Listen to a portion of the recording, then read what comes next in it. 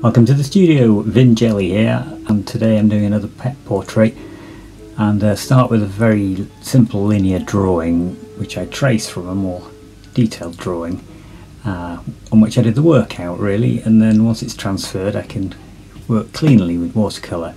So I start with cools just to map out some of the darks, as you can see, and then into some of the more focal points such as the eyes, then adding some warmer colours carefully and taking my time to look at the tones and values, whatever you like to call them, and gradually building up.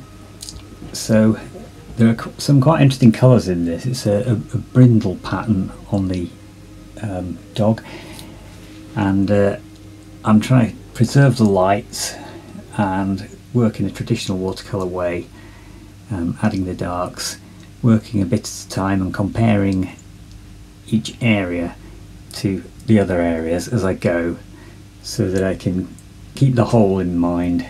There's some quite nice details on this, but I'm not overdoing it. I want it to retain the watercolour feeling, so there are some nice washes, but I've emphasised some parts as well, kept some parts quite light, and gradually just built up different areas until I was satisfied. So you can see the blue cools coming through underneath the warmer tones that are going on top, and I quite like that warm, cool, pull, push.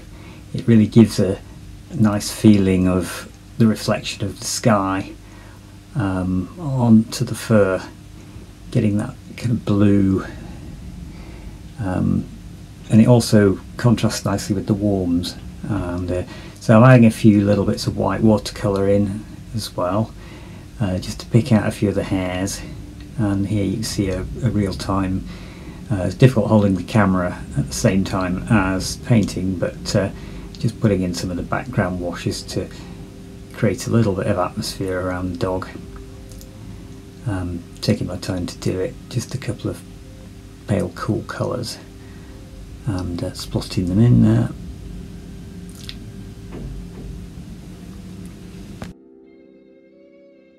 I've got a Rowney tin which I've had for about 35 years, that one.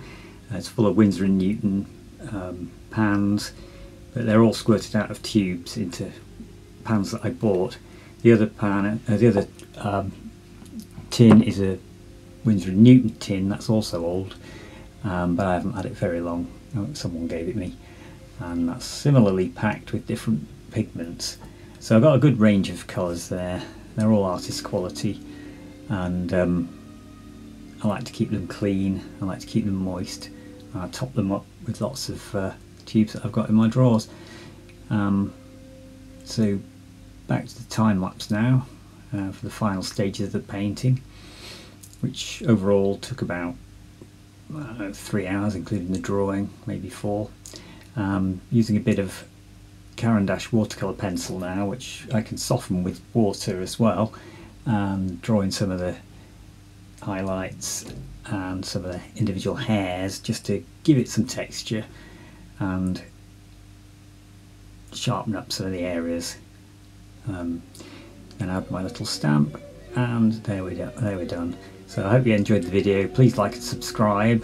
It doesn't cost anything to subscribe, but it helps me produce videos and reach a bigger audience.